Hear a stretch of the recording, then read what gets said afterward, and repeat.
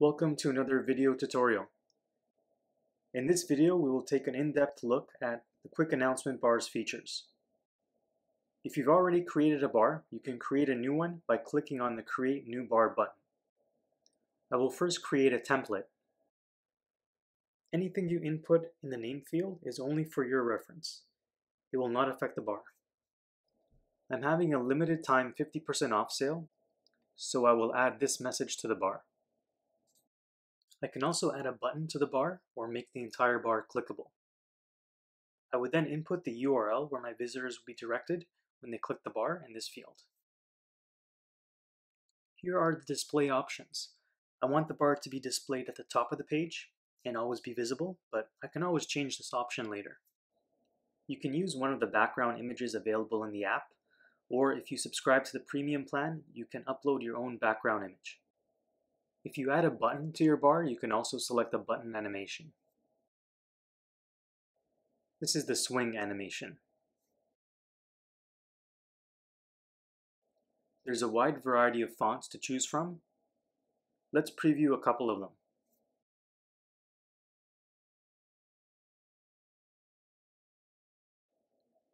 I'm going to make the font a bit larger so that it stands out a bit more. By default, the bar will be displayed on every page. However, there are other options such as displaying it only on your home page, on any one page, or on pages that have specific keywords. You can exclude pages using the same options. By default, the bar will be displayed on both desktop and mobile browsers, but you have the option of displaying it on only desktop or mobile. You can target by product tag as well. For example, if I want the bar to be displayed only on products that are on sale, I can add a sale tag to my products and target this product in the app. You can also target specific customers by customer tag or based on the total amount a customer has already spent in your store. I'm offering this sale only to Canadian customers, so I will target Canada in the geo-targeting feature. Visitors from any other country will not see the bar. There's also an option to target by visitor source or UTM target. For example, if I want to display the bar only to visitors who are referred by a specific page, I can input the URL of this page.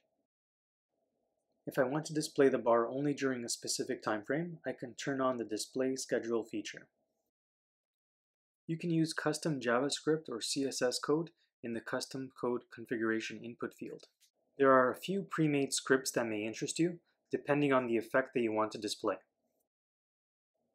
Let's save the bar and see how it looks on the website. This is the top bar display option, always visible while scrolling. Now let's change it to the top display non-sticky option.